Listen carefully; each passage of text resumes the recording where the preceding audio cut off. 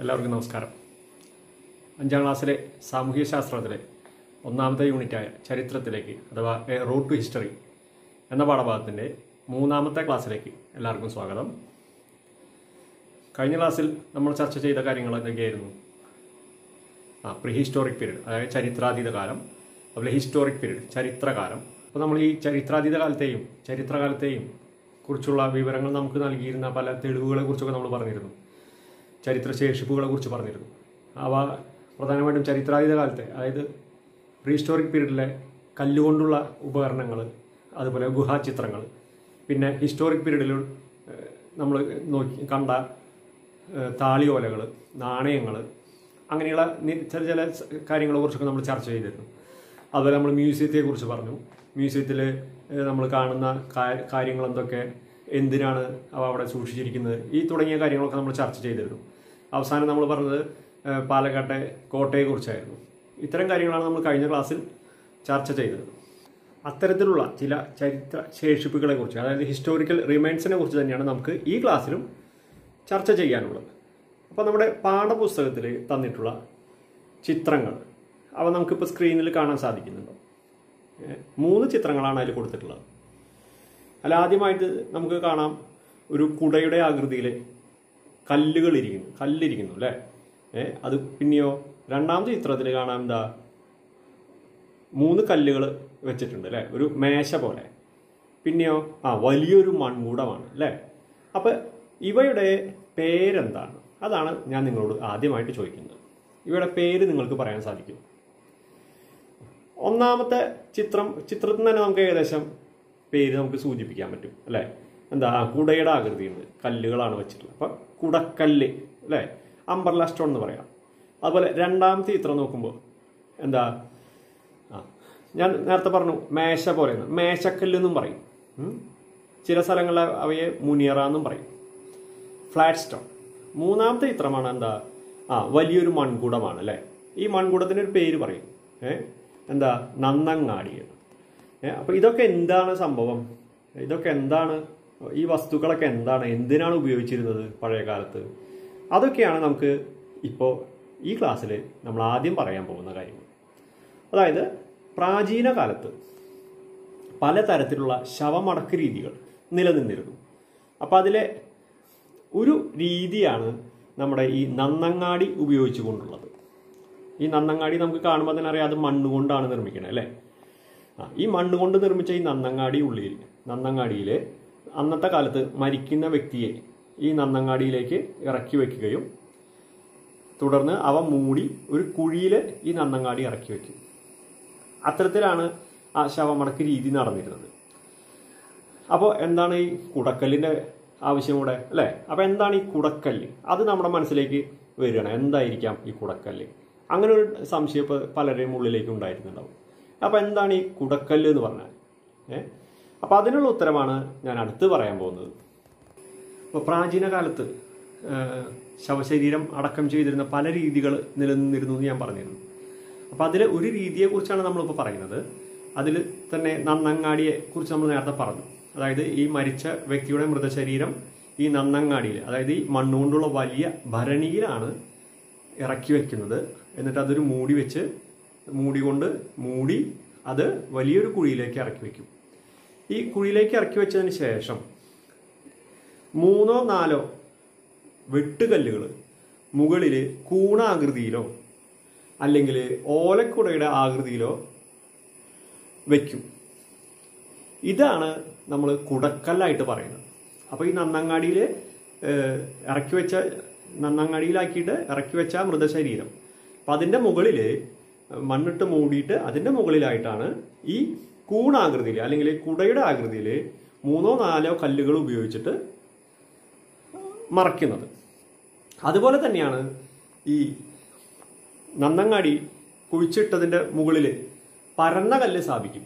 അതായത് 3 or 4 കല്ലുകൾ ഇങ്ങനെ നിലനില വെച്ചിട്ട് അതിന് മുകളിൽ പരന്ന കല്ല് വയ്ക്കും. അതാണ് മേശക്കല്ല് എന്ന് പറയുന്നത്. അപ്പം നമ്മളിവിടെ ഇന്ന് 3 കാര്യങ്ങളാണ് പറഞ്ഞത്. 1 കുടക്കല്ല്, 2 മേശക്കല്ല്, 3 അപ്പോൾ ഈ നന്നങ്ങാടിയാണ് നമുക്ക് ഇതിലെ ഈ 3 കാര്യത്തിൽ പ്രധാനമായിട്ട് നമ്മൾ ആദ്യമായിട്ട് നമ്മൾ സൂചിപ്പിക്കുന്നത്, അതായത് ഈ നന്നങ്ങാടിയിലാണ് മൃതശരീരം ഇറക്കി വെക്കുന്നത്. ഈ മൃതശരീരം ഇറക്കി വെച്ചതിന് ശേഷം നന്നങ്ങാടി മണ്ണുകൊണ്ട് തന്നെയുള്ള ഒരു അടപ്പ്, അതിന് ചെറിയൊരു ദ്വാരം ഉണ്ടായിരിക്കും. അവ അത്തരത്തിൽ അടച്ചു വെച്ചുകൊണ്ട് ഒരു വലിയൊരു കുഴിയിലേക്ക് ഇറക്കി വെക്കും. എന്നിട്ട് അതിൻ്റെ മുകളിൽ മണ്ണിട്ട് മൂടിക്കൊണ്ട് അതിൻ്റെ മുകളിൽ ഇത്തരത്തിലൊരു കല്ലുകൾ നിലനിന്ന് വയ്ക്കും.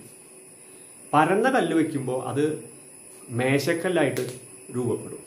അതുപോലെ 3 കല്ലുകൾ ചെരിച്ചു വെച്ചുകൊണ്ട് കുടയുടെ ആകൃതിയിൽ അല്ലെങ്കിൽ കൂണിൻ്റെ ആകൃതിയിൽ വെക്കുന്നതാണ് എന്ത്, കുടക്കല്ല് എന്ന് പറയുന്നത്. അപ്പോൾ ഈ 3 കാര്യങ്ങളെ കുറിച്ച് നമുക്ക് ഏകദേശം ഒരു ധാരണ കിട്ടിയിട്ടുണ്ടാവും. അവയുടെ ചിത്രങ്ങൾ നമ്മളിപ്പോൾ കണ്ടു കഴിഞ്ഞു. ഇനി എങ്ങനെയാണ് ഇവ രൂപപ്പെടുന്നത്, അല്ലെങ്കിൽ ഇവയെ കൃത്യമായ രീതി, വലിപ്പം, കാര്യങ്ങളൊക്കെ പറയുന്നുണ്ട്. ജസ്റ്റ് അതൊന്ന് ശ്രദ്ധിക്കാം. നമുക്ക് കുടക്കല്ലുകൾ എങ്ങനെയാണ് നോക്കാം.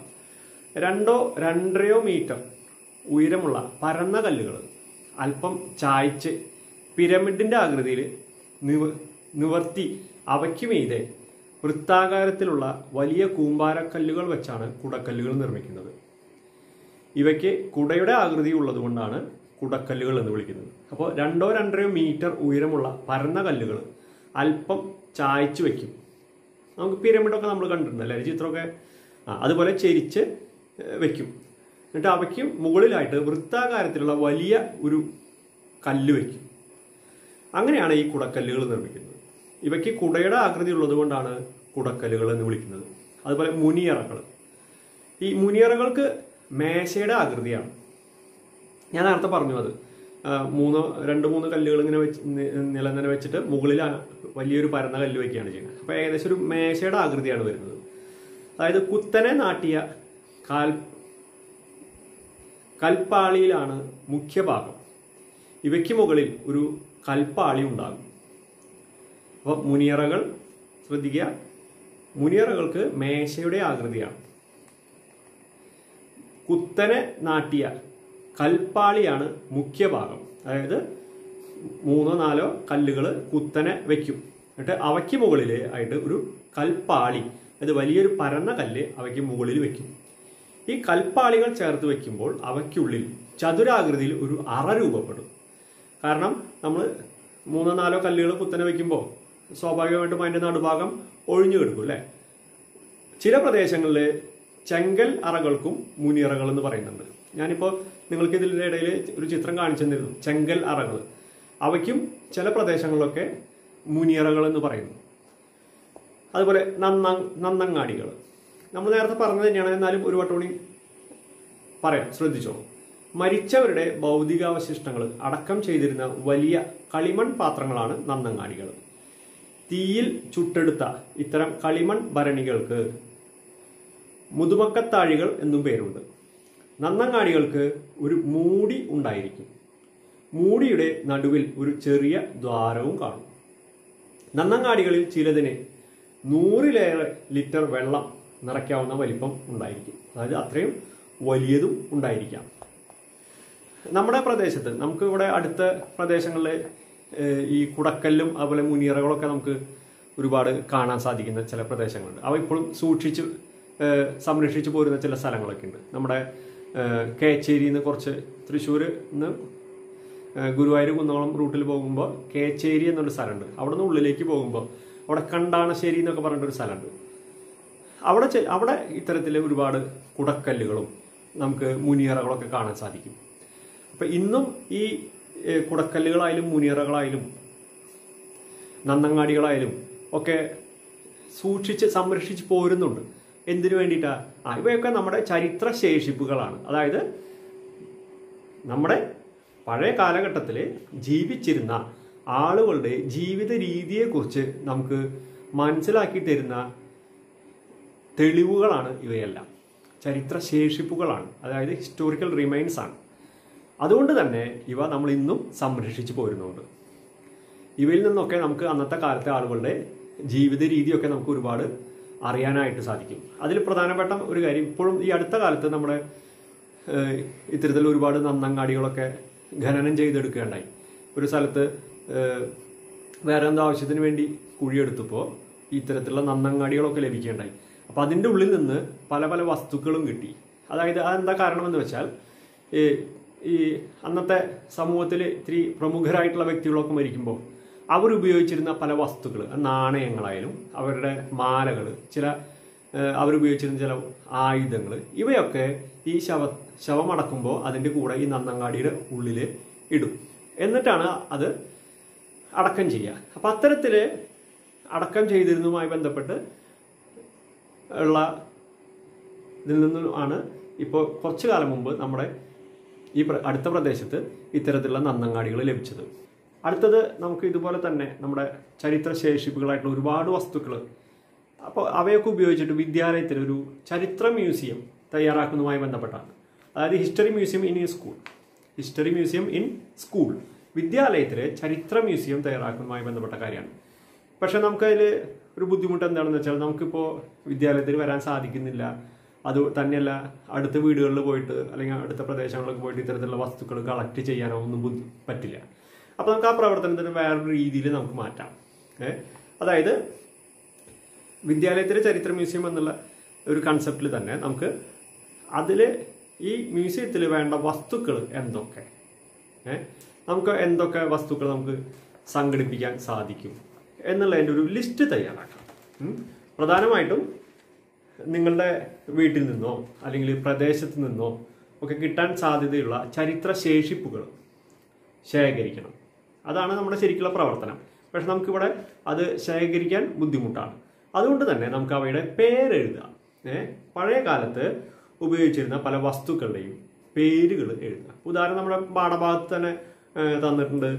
കോയിൻസ്, അതായത് നാണയങ്ങൾ, അതുപോലെ താളിയോലകൾ, പഴയകാല വിളക്കുകൾ, പഴയകാല പാത്രങ്ങൾ, പഴയകാല വീട്ടുപകരണങ്ങൾ, കാർഷികോപകരണങ്ങൾ, എന്തൊക്കെയാ പറഞ്ഞാൽ കോയിൻസ്, അതുപോലെ പാം ലീവ്സ്, അതായത് താളിയോലകൾ, അതുപോലെ ആൻറ്റിക് ലാംപ്സ്, അതായത് പഴയ കാലത്ത് ഉപയോഗിച്ചിരുന്ന വിളക്കുകൾ, അതുപോലെ തന്നെ ഇതിൽ പറഞ്ഞിട്ടുള്ളതാണ് ഓൾഡ് അറ്റൻസിൽസ്, അതായത് പഴയകാല പാത്രങ്ങൾ, പഴയകാല വീട്ടുപകരണങ്ങൾ, ഓൾഡ് അറ്റൻസിൽസ്, അതുപോലെ ഓൾഡ് ടൂൾസ്, കാർഷികോപകരണങ്ങൾ പഴയകാലത്ത് ഉപയോഗിച്ചിരുന്ന ഇവയൊക്കെ നമ്മുടെ പാഠഭാഗത്ത് തന്നിട്ടുള്ളതാണ്. ഇത് കൂടാതെ വേറെ ഏതൊക്കെ വസ്തുക്കളുടെ പേര് നമുക്ക് എഴുതാൻ സാധിക്കും, അതൊന്നും നിങ്ങൾ നോട്ട്ബുക്കിൽ എഴുതി വെക്കണം. അടുത്ത ക്ലാസ്സിലേക്ക് ഉള്ളൊരു ഹോംവർക്കും കൂടിയാണ്. പഴയ കാലത്ത് ഉപയോഗിച്ചിരുന്ന വസ്തുക്കൾ അല്ലെങ്കിൽ ഉപകരണങ്ങൾ, അവയുടെ പേരൊന്ന് എഴുതി വെക്കണം. ഇപ്പം നിലവിൽ നമ്മുടെ പാഠഭാഗത്തിൽ കുറച്ച് തന്നിട്ടുണ്ട്. അവ കൂടാതെ നിങ്ങൾ കണ്ടിട്ടുള്ളതോ അല്ലെങ്കിൽ കേട്ടിട്ടുള്ളതോ കൂടാതെ നമ്മുടെ വീട്ടിലുള്ളവരുമായി ചോദിച്ചാൽ, അതായത് നമ്മുടെ വീട്ടിൽ മുത്തച്ഛനോ അങ്ങനെ മുതിർന്ന ആൾക്കാരൊക്കെ ഉണ്ടാവും. അപ്പോൾ അവരോടൊക്കെ ചോദിച്ചാൽ അവരും കുറേ കാര്യങ്ങൾ പറഞ്ഞു തരും. പല വസ്തുക്കളുടെയും പേര്, പല ഉപകരണങ്ങളുടെയും പേരൊക്കെ പലപ്പോഴും നമ്മൾ കണ്ടിട്ടൊന്നും ഉണ്ടാവില്ല. അപ്പോൾ എന്തിനാണ് ഉപയോഗിക്കുന്നതെന്നും ചോദിക്കണം അവരോട്. അപ്പോഴാണ് നമുക്ക് അവയെക്കുറിച്ചുള്ള കൂടുതൽ അറിവ് ലഭിക്കുള്ളൂ. അപ്പോൾ അത്തരത്തിലുള്ളൊരു ഹോംവർക്കാണ് നിങ്ങൾക്ക് ഞാനിപ്പോൾ തരുന്നത്. അതായത് പഴയ കാലത്ത് ഉപയോഗിച്ചിരുന്ന ഉപകരണങ്ങൾ അല്ലെങ്കിൽ വസ്തുക്കൾ, അങ്ങനെയുള്ള കുറച്ച് പേരുകൾ നമ്മൾ എഴുതി വെക്കണം നോട്ട്ബുക്കിൽ. ടെക്സ്റ്റിലുണ്ട് 6-7 എണ്ണം. അത് കൂടാതെ കുറച്ചും കൂടി നമുക്ക് ആ പേരുകളൊന്ന് കളക്ട് ചെയ്യണം. അതാണ് നമുക്ക് അടുത്ത ദിവസത്തിലൊരു ഹോംവർക്ക്. അപ്പോൾ ഇന്നത്തെ ക്ലാസ്സിൽ ഇത്രയുമേ പറയുന്നുള്ളൂ. അതായത് നമ്മൾ പ്രധാനമായിട്ടും ഇന്ന് പറഞ്ഞ കാര്യങ്ങൾ കുടക്കല്ലുകൾ, അംബ്രല്ല സ്റ്റോൺ, അതുപോലെ മേശക്കല്ല്, ഫ്ലാറ്റ് സ്റ്റോൺ അഥവാ മുനിയറകൾ, പിന്നെ നന്നങ്ങാടികൾ. ഈ 3 കാര്യങ്ങളാണ് നമ്മൾ തുടക്കത്തിൽ പറഞ്ഞ കാര്യങ്ങൾ. അപ്പോൾ പ്രധാനമായിട്ട് നമുക്കറിയാം, പ്രാചീന കാലത്ത് ശവശരീരം മറവ് ചെയ്യാൻ, അതായത് അടക്കം ചെയ്യുന്നതിന് വേണ്ടി ഉപയോഗിച്ചിരുന്നതാണ് നന്നങ്ങാടികൾ. ഈ നന്നങ്ങാടികൾ മണ്ണിൽ കുഴിച്ചിട്ടതിന് ശേഷം അവയ്ക്ക് മുകളിലായിട്ട് വെച്ചിരുന്ന കല്ലുകളാണ്. അതായത് വലിയ പരന്ന കല്ലുകൾ ചെരിച്ച് വെച്ച് അവയുടെ മുകളിൽ കുടയുടെ ആകൃതിയിൽ വയ്ക്കുമ്പോഴാണ് അത് കുടക്കല്ലാകുന്നത്. അതുപോലെ വലിയ പരന്ന കല്ലുകൾ നിലന്തനെ വെച്ച് മുകളിൽ പരന്ന കല്ല് വയ്ക്കുമ്പോൾ അത് മേശക്കല്ലെന്ന് നമ്മൾ പറയും. ഈ കാര്യങ്ങളാണ് നമ്മൾ ഇന്നത്തെ ക്ലാസ്സിൽ ചർച്ച ചെയ്തിട്ടുള്ളത്. കൂടാതെ നിങ്ങൾക്കുള്ളൊരു ഹോംവർക്കാണ് പറഞ്ഞിട്ടുണ്ടായിരുന്നത് അല്ലേ? ചരിത്ര മ്യൂസിയം നമുക്ക് ഇപ്പോൾ എന്തായാലും അതിനെക്കുറിച്ച് നമുക്ക് തയ്യാറാക്കാൻ സാധിക്കില്ല. അപ്പോൾ ചരിത്ര മ്യൂസിയത്തിൽ വെക്കേണ്ട ചില വസ്തുക്കളുടെ പേര്, അപ്പോൾ നമുക്ക് പാഠഭാഗത്തിൽ തന്നിട്ടുണ്ട് ചില പേരുകൾ. അവ കൂടാതെ മറ്റെന്തൊക്കെ നമുക്ക് ചരിത്ര മ്യൂസിയത്തിൽ നമുക്ക് പ്രദർശനത്തിന് അല്ലെങ്കിൽ മ്യൂസിയം ഒരുക്കാനായിട്ട് നമുക്ക് സംഘടിപ്പിക്കാൻ സാധിക്കും, അവയുടെ പേര് മാത്രം ഒന്ന് എഴുതാനാണ് നിങ്ങൾക്ക് തന്നിട്ടുള്ളൂ. അപ്പോൾ അത്രയും എഴുതി വയ്ക്കുക. നമുക്ക് ഇന്നത്തെ ക്ലാസ് ഇതോടുകൂടി നിർത്താം. അടുത്ത ക്ലാസ്സിൽ നമുക്ക് അടുത്തൊരു ടോപ്പിക്കുമായിട്ട് കാണാം.